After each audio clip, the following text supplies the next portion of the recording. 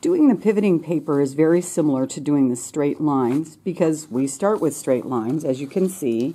But then when we get down here, we are going to turn a corner. And we need to make sure when we turn the corner that our needle is down. We lift up the presser foot and turn.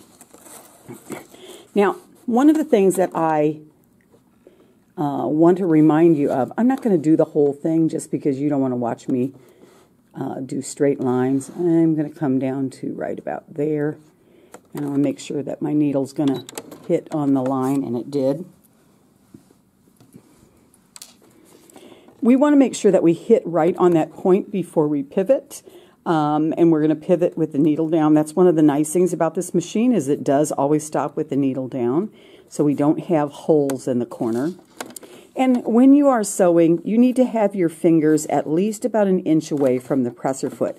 I tend to use my hands in kind of a U-shaped like this.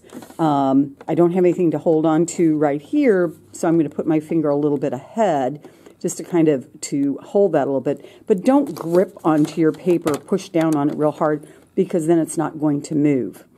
And if you notice, I just lifted the presser foot up. If I try to sew with the presser foot up, I'm going to get a little beep that says E1 on the screen, and that means I forgot to put the presser foot down. It's a nice feature of this machine.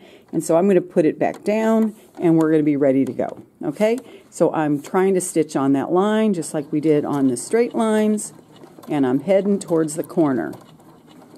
And again, you notice I'm using the slowest speed because we are practicing.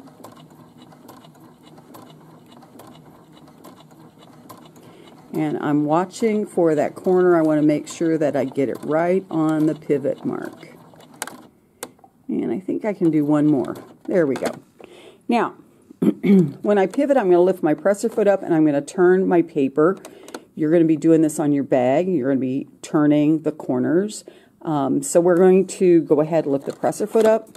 I'm going to turn the thing, and I should be lined up with the line again. Actually, I think I need one more stitch. And sometimes that's what happens. You'll notice that you're not quite as far as you need to be, so I'm going to do one more. Now I should be better. Okay, I can turn it, and I'm lined up again. Don't ever just pick the needle up and move it over. If we had thread in here, then you'd have a great big stitch on the end and a hole in the corner, and that wouldn't be very good. So what we're going to do now is just follow along this line. I'm going to stitch a little bit and then I'm going to quit, but you're going to start at the start point at the top and work from the outside all the way into the middle before you stop. So I'm going to just go a little bit farther this way.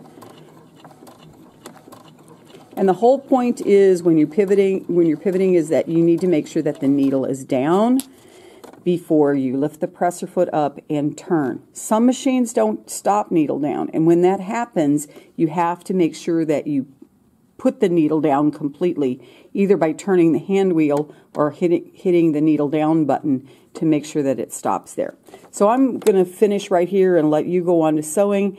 Needle up, presser foot up, pull off to the left. We need to get into that habit every time. And when we're sewing, we're also going to clip our threads after we pull off to the left.